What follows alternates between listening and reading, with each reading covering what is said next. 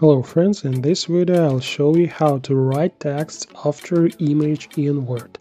Like and subscribe, support this channel, let's get started. So to the point, to begin with, we will insert an image. See more details about this here. So go to the Insert tab, select the Pictures button and paste from this device.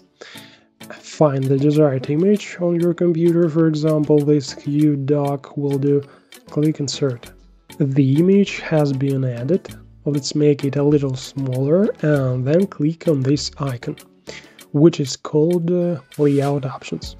To write text after the image, select Behind Text, and now we select any line and write the desired text on top of the image. This text can be edited as plain text in a Word document. And now let's consider an alternative option. Go to the Insert tab, then Shapes. Select the shape called Text Box with the letter A inside.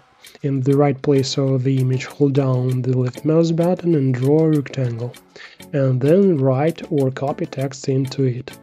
Edit the text for better visibility and, if necessary, edit the white background and borders of the shape. Let's remove the background and borders of the shape. This method is very convenient because you can move the shape to any place in the document by holding the edge of the shape, or even flip the text by holding down the left mouse button right here. Now you know a little more. Thanks for watching.